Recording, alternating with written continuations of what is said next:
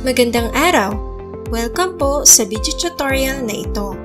Ito po ang magsisilbing gabay ng mga magulang patungkol sa nilalaman at kung paano susubaybayan ang mga bata sa pagsasagot ng Grade 4 Mathematics Module para sa ikasiyam na linggo ng unang quarter. Para sa ikasiyam na linggo, tatalakayin po natin ang multi-step word problems. Ang aralin po na ito ay nakabase sa MELCs na ito. Solve multi-step word problems involving division and any of the other operations of whole numbers, including money, using appropriate problem-solving strategies and tools. Magkaroon muna tayo ng maikling review tungkol sa naging aralin natin. Noong nakaraang linggo, tinalakay natin ang mga hakbang o steps sa pagsosolve ng mga word problems. Upang mas madali ang pagsosolve, maaaring gamitin ng acronym na AGONSA. A ay para sa asked. Una, alamin kung ano ang asked o ang hinihingi sa problem. Ikalawa naman ay G. Tukuyin ang mga given facts or numbers na kinakailangan. Sumunod naman ay humanap ng mga salita o keywords na magbibigay clue kung anong operation ang kailangan gamitin. Ito ba ay nangangailangan ng process ng addition, subtraction, multiplication, o operation ba ng division? Pagkatapos naman ay isulat o ipahayag ang given at operation sa pamamagitan ng number sentence. Sumunod ay ang pagsosolve at pagpapakita ng solution upang makuha ang sagot. At ang huli ay suriin kung ang sagot mula sa computation ay ang hinihinging kasagutan sa problem. Kung gayon, ipahayag ang kompletong sagot. Ang mga naunang talakayan tungkol sa word problems ay ginamitan ng isang operation lamang. Kapag isang operation lamang ang kailangan gamitin, ito ay tinatawag na one-step or single-step word problem. Narito ang mga halimbawa ng mga one-step o single-step word problems. Subukan natin sagutan ang problem na ito. A leaking faucet wastes about 3 liters of water a day. How many liters of water can be saved daily if 500 leaking faucets are repaired? Una, alamin kung ano ang asked o ang hinihingi sa problem. Itinatanong sa word problem na ito kung gaano karaming mga litro ng tubig ang maisisave araw-araw kung 500 na mga leaking faucet ang maaayos. Tukuyin din natin ang mga mahahalagang impormasyon na kailangan tulad ng 3 liters na tubig sa bawat isang gripong naglilik at 500 leaking faucets. Sumunod naman ay alamin ang operation na kailangan gamitin. Kung 3 liters na tubig ang nasasayang sa isang faucet, kailangan naman malaman kung ilang litro ang masasayang sa 500 faucets. Dahil dito, ang operation ay multiplication. Ito ay one-step o single-step lamang dahil ang operation lamang ng multiplication ang kinakailangan. Kaya 500 times 3 ay 1,500. Kaya kung maaayos ang 500 ng mga leaking faucets, 1,500 liters ng tubig ang maaaring na-save araw-araw. Itry naman natin ang word problem na ito. Jackson had 63 apples. He divided all apples evenly among his 9 friends. How many apples did Jackson give to each of his friends? Una, alamin muna natin kung ano ang asked o ang hinihingi sa problem. Itinatanong sa word problem na ito kung ilang apples kaya ang ibinigay ni Jackson sa bawat isa niyang kaibigan.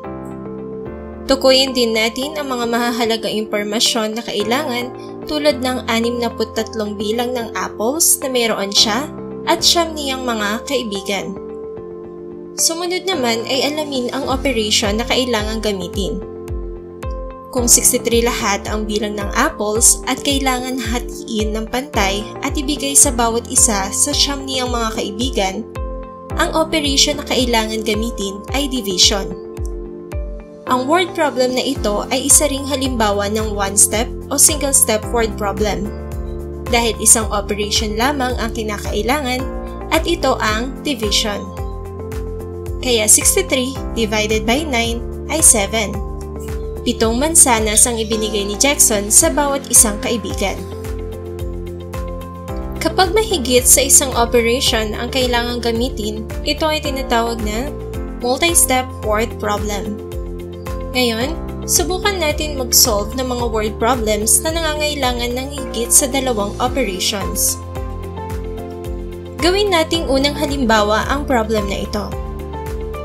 Robert had 2 rolls of kite string containing 25 meters and 26 meters. He equally divided all the string to JV, Jordan, and Jojo. How many meters of string did each friend get? Narito ang mga hakbang o steps na makatutulong upang mas lalong maunawaan ang word problem, malaman ang mahahalagang impormasyon na kinakailangan, at masolve ang itinatanong sa problem. Una, alamin kung ano ang ask o ang hinihingi sa problem. Itinatanong sa word problem na ito kung ilang metro ng string ang nakuha ng bawat kaibigan. Tukuyin naman natin ang mga mahahalagang impormasyon na kailangan tulad ng mga given numbers. Sa dalawang rolls ng string, ang isa ay may sukat na 25 meters, samantalang ang isang roll naman ay 26 meters. Mayroon ding 3 kaibigan na sina JV, Jordan, at Jojo. Kung inyo mapapansin, ang problem na ito ay naglalaman ng mga nakatagong impormasyon. Ang mga hidden information o questions na ito ay maaaring makatulong upang malaman ng mahahalagang impormasyon na kakailanganin upang masolve ang hinihingi sa problem. Sa hidden question, kailangan munang malaman ang kabuuang sukat o haba ng mga strings ang mayroon si Robert. Sumunod naman ay alamin ang mga operation na kailangang gamitin. Kaya para masagot ang kabuoang bilang ng metro, kinakailangan ng operation ng addition. At mula sa tanong na bilang ng metro ng string na nakuha ng bawat isa, kakailanganin naman ang division. Para maipahayag naman ito sa number sentence, ang una ay 25 plus 26 para makuha ang total na bilang ng metro. At ang total na ito ang i-divide sa 3 kaibigan para makuha ang final answer. Isolve natin ang mga sumusunod na operations. 25 plus 26 ay 51. 51 ang kabuoang metro ng string at ito ang sumasagot sa ating hidden question. Ang kabuoang bilang ay i-divide sa 3 kaibigan at ito ay 17. Kaya kung sasagutin ang hinihingi sa problem, bawat isa ay nakatanggap ng 17 meters na string. I-try naman natin ang word problem na ito. Connie bought 4 t-shirts and 2 pairs of pants for 3,000 pesos. If the t-shirts cost 300 pesos each, find the cost of each pair of pants. Sa pagsasolve ng mga word problems, napakahalaga na unawain at pag-aralang mabuti ang ipinapahayag ng word problem. Paano nga ba? Una, alamin kung ano ang asked o ang hinihingi sa problem. Hinihingi sa word problem na ito ang halaga ng bawat pares ng pantalon. Sumunod ay tukuyin ang mga mahahalagang impormasyon na kailangan tulad ng 4 na t-shirts at 2 pares ng pantalon na nagkakahalaga ng 3,000 pesos. Sinasaad din dito na 300 pesos ang presyo ng bawat t-shirt. Sa word problem na ito, 2 hidden questions ang dapat munang sagutin. Una, ang kabuoang halaga ng 4 na t-shirts. Sumunod naman ay ang presyo ng 2 pares ng pantalon. Anong operations kaya ang kailangan gamitin? Dahil given ang presyo ng bawat isang t-shirt, unang kukuhanin ang kabuoang halaga ng 4 na t-shirts sa pamamagitan ng operation ng multiplication. Kaya sa number sentence, ito ay 300 times 4 is equal to A. Ang A sa sentence na ito ay tumutukoy sa magiging sagot upang makuha ang halaga ng 4 na t-shirt. Kapag nakuha na ang halaga ng 4 na t-shirt, maaari na rin makuha ang halaga ng 2 pares ng pantalon sa pamamagitan ng pag-subtract ng halaga ng 4 na t-shirts mula sa kabuuang halaga na 3,000. Kaya sa number sentence, ito ay 3,000 minus sa unang sagot ay makukuha ang halaga ng 2 pares ng pantalon. At ang huling operation ay division para makuha ang halaga ng bawat isang pares ng pantalon. Kaya kung iahayag ito sa number sentence, i-divide ang halaga ng 2 pairs sa 2. I-solve na natin ang mga sumusunod na operations.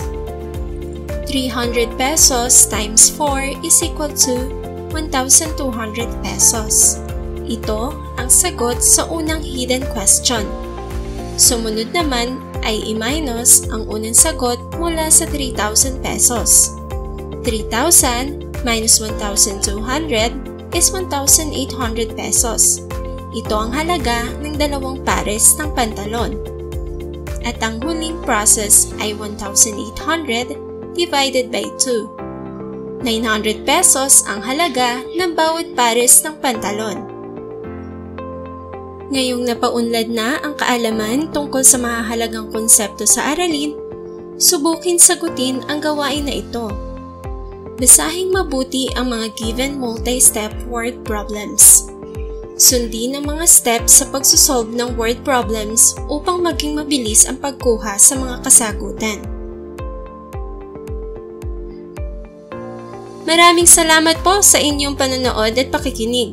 Inaasahan po namin ang inyong patuloy na kooperasyon at paggabay para sa ikatututo ng ating mga mag-aaral. Hanggang sa muli!